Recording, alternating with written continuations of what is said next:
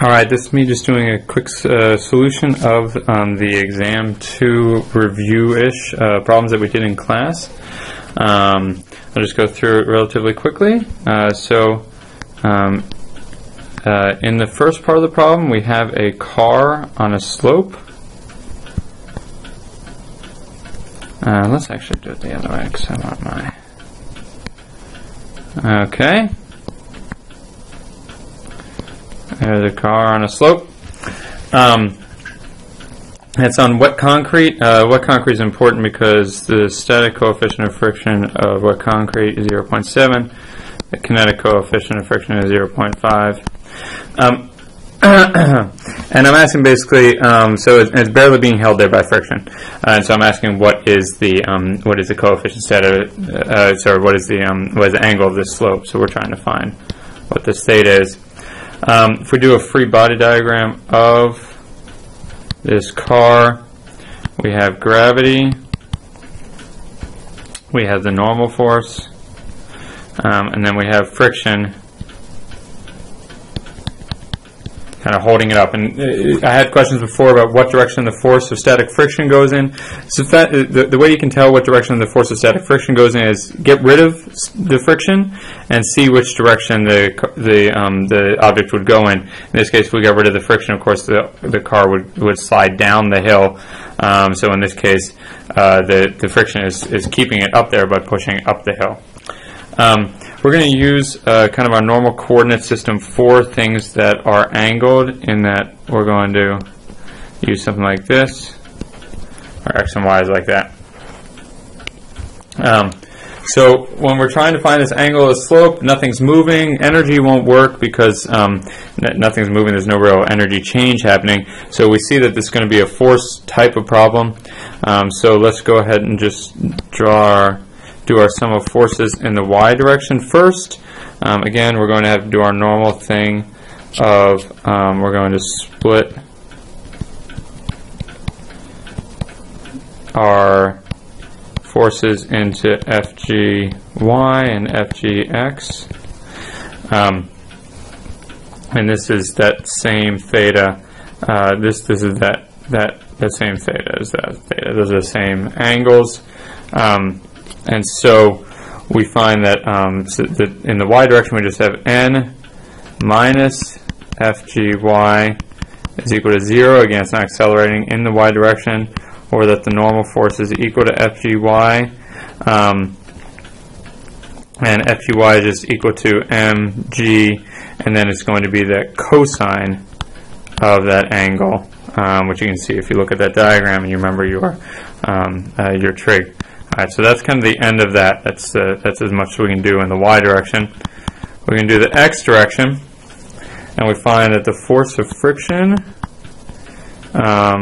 which is going in the negative x direction, plus FGX, FGX is also equal to 0. Again, the thing isn't sliding at all yet, and so we get that FGX is equal to the force of friction, or mg, that's going to be the sine of theta, is equal to mu static, because it's not moving, times the normal force.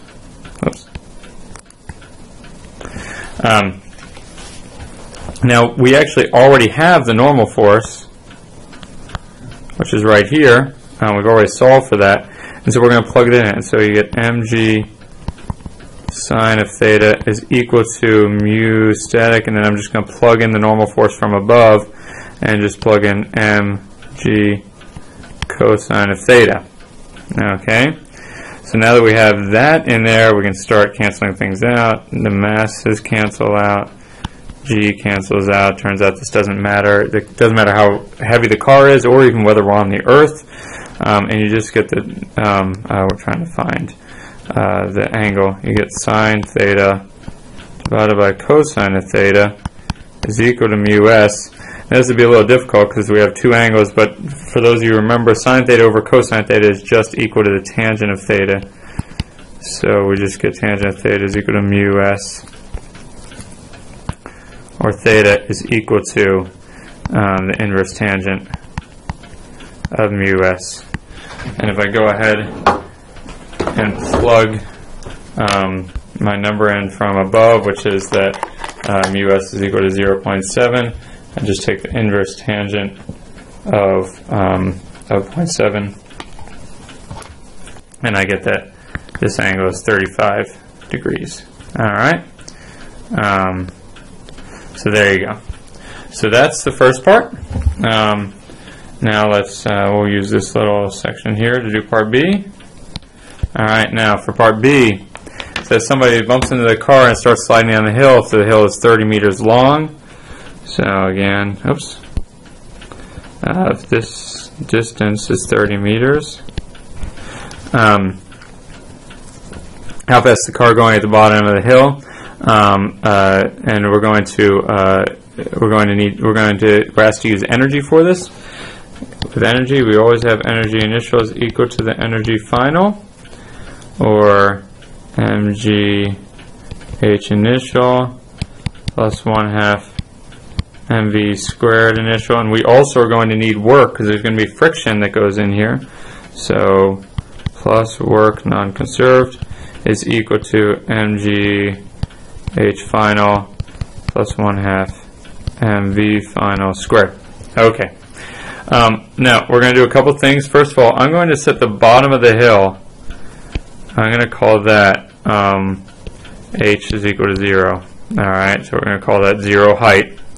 Alright, so at the end of sliding, this thing's going to have no height. Alright, because it's going to slide to the bottom of the hill. At the bottom of the hill, it doesn't have any height. At the beginning, it's not moving at the beginning when someone bumps into it, so our initial velocity is 0. Okay, let me be a little more careful with that. It's initial velocity at 0. So that's going to make that whole term 0.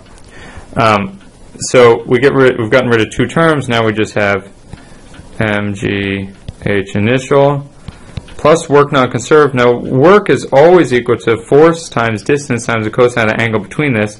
In this case, the force that's acting on it is the friction. The friction is what's slowing it down. That's what we have to account for. So we're going to get the force of friction. We're going to get the distance that the thing traveled. Alright. And we're going to get the cosine of the angle between the force and the distance. Of course, the angle between them, again, it's the normal thing where the force is pointing up the hill, the distance is going down the hill, and so this angle is going to be 180 degrees. And that's just going to equal 1/2 the mass times the final velocity squared. Okay? So we have to do a couple of things. First of all, we need to find this this height. Before we do that, though, let's do one more thing. We also can write down what that force of friction is. The force of friction is just equal to mu. Alright, now it's the kinetic friction times the normal force. Alright, force of friction is always mu times n, times the distance, times cosine of 180. Let's go ahead and just put in, cosine of 180 is just minus 1. So we'll just put in a minus there, and 1/2 mv final squared. Okay?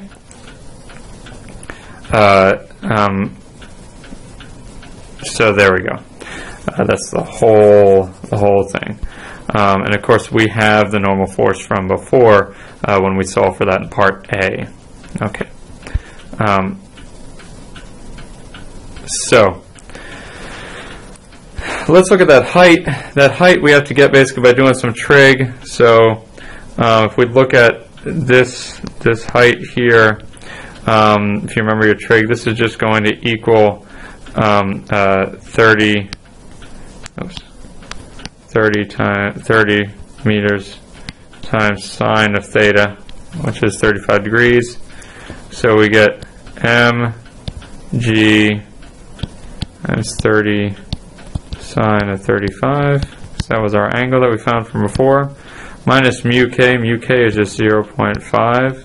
Again, this is kinetic friction now since it's moving. N we found from before is equal to mg cosine theta. And again, that's 35 degrees. The distance is just at 30 meters. That's just the total distance that's traveled.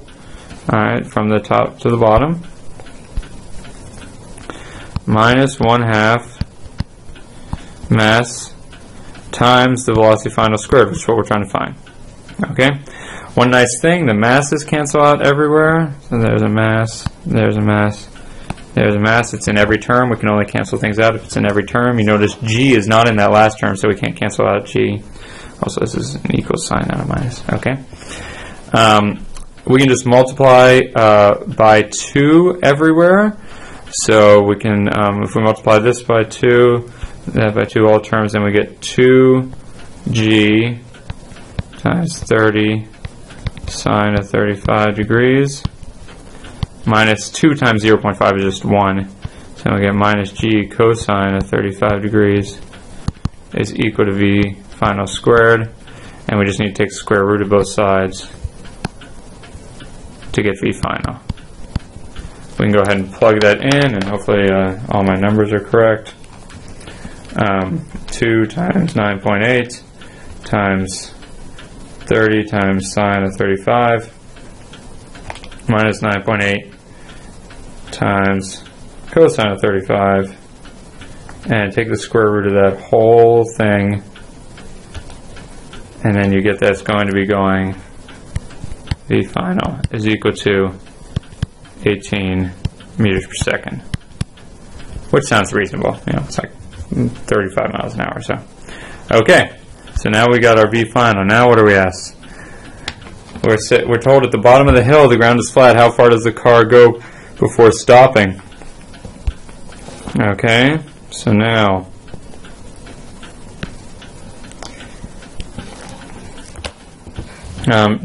let's think about what's happening. Let's just draw another quick picture. We're basically just having a car on a flat road going at some speed and then eventually stops.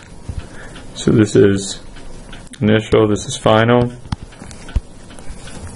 We can just do this by energy. Energy initial is equal to energy final. Again, we have kinetic energy at the beginning. I'm just gonna call, you know, where the car starts out and where it ends, h equals 0. So we never have any potential energy. Okay. We do have to account for the fact that we're going to have friction, so then we still need the work non-conserved. And then at the end, we don't have any velocity, right? So the whole point is that we're stopping, so there's no kinetic energy, there's no work, there's no anything, so we just have that's equal to 0. Or the other way to think about that is that if we have 1/2 mv initial squared, where I can go ahead and plug in, we've got the force of friction, all right? We've got D, again, the distance, the angle between the two of them is 180 degrees because they're going in opposite directions. So we can just turn this into a minus sign. That's equal to 0.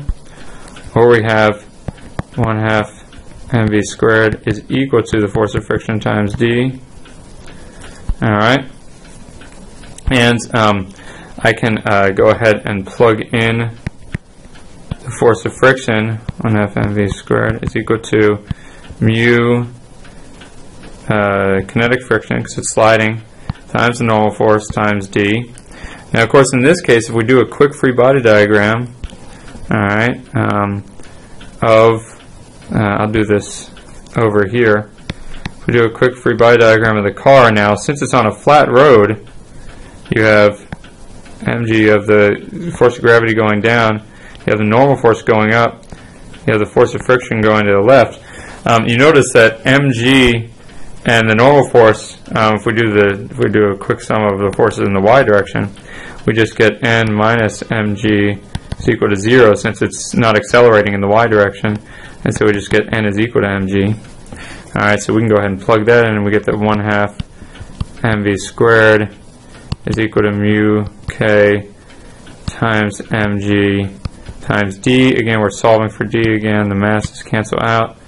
We get that d is equal to v squared divided by 2 mu k g. And we get v squared is, what did we say our speed was? 18 meters per second? 18 meters per second squared divided by 2.5 and 9.8 meters squared. and that's just 18 squared divided by 9.8. That's just going to give us D is 33.1 meters. Which I think is right. Hopefully I've done that correct. Yeah. Have I done that correctly? I think so. Alright. So hopefully I've done that right. The physics should all be correct. If the numbers aren't. Okay. So now we can do part D. Okay. We're saying that it's at the bottom of the car is right at the bottom of the hill. If we're trying to find how much force we need to pull the car up to the top of the hill in 1 minute. Okay. And I give you a hint that you have to find the average velocity. So if we're trying to pull the car to the top of the hill in 1 minute, all right. Let's look at what's happening. So the car's at the bottom of the hill; it's not moving. I didn't say that you have to have it stop at the end. So what we're going to say is that again, energy initial is equal to the final energy. We have some. We don't have any kinetic energy at the. Oh, sorry, my pen is acting out. We don't have any kinetic energy at the beginning because it's not moving. We also will set h equal to 0 at the bottom so that we don't have any potential energy at the beginning. So all we're going to be doing is putting in work non-conserved. All right, in this case, the work non-conserved is this pulley that we're using. So we're using a pulley to pull it up, and so we're providing some force over that distance, over this 30 meters distance. At the end, we're going to have some kinetic energy, because again, I didn't say that we stopped the car at the end. And we're also going to have some potential energy, which just has to do with the height. All right, where that height is that, whatever that is, whatever 30 sine of 35 is. So, which I think is like 17 or something. That's 17.2. So this height is 17.2 meters. Okay. We have some force, which is the force of the pulley, over some distance, and that's just equal to 1/2 the mass times the velocity, where this velocity is the velocity final, right? Velocity final squared plus mgh final. Now again, we know what the final height is, and it's at the top. What we don't know is the final velocity. What I've told you is that I want it to go up the hill in 1 minute, okay? If it goes up the hill in 1 minute, we know it's going 30 meters, all right? So that's the distance that it travels. And it's going in 1 minute, which is 60 seconds. Now, this isn't the v final, this is the average velocity. Average velocity is distance over time. And so that's equal to 0.5. Okay, that's the average velocity. But we have this equation, if you remember, which is that the average velocity is equal to the v final. Oh. Apparently my pen is going to stop working. Pause while I replace. Sorry about that. The battery was going on my pen. Okay, here we go. V final plus V initial over 2 is the V average for a constant acceleration. Our initial velocity is 0, so we get that the V final is just equal to 2 times the V average. Okay, or since the V average was just 0.5, the V final is 1 meter per second, because this was 0.5 meters per second. Okay, so 1 meter per second is the final velocity. So we get that the force of pulling times the distance, which is 30 meters. Let's just divide that out. Well, we can put it, we'll keep it there for right now. 1/2 the mass of the car times the V final, which is 1 meter per second, plus the mass of the car times G, and I'm running out of room here, plus mass of the car times G, 9.8 meters per second squared, times the height, which is 17 meters. Alright, we need to know the mass of the car. I think I told you that was just a 1,000 kilogram car. So we get the force of pull is equal to 1/2 times 1,000 kilograms times 1 squared plus 1,000 kilograms times 9.8 meters per second squared times 17 meters, all divided by 30 meters. Force of pulling is just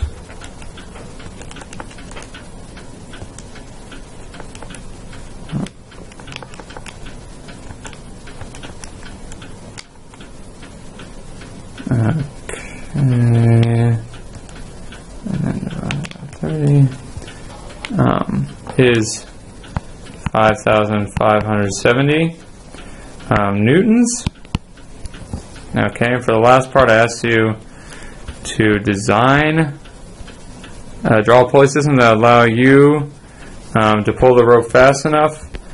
This is equivalent to pulling a 500 kilogram mass, which is 5 times approximately any of our weights. I'm going to assume that I can pull approximately, let's say 50 kilograms, so about 100 pounds or 130 pounds worth of mass. And so if I want to pull the equivalent of 50 kilograms, that's 500 newtons. And so I need this force decreased by a factor of 10. So the best way to do that is by a block and tackle pulley system. It's going to be really hard for me to draw, but we're going to have one. Okay, let's do it this way. 1,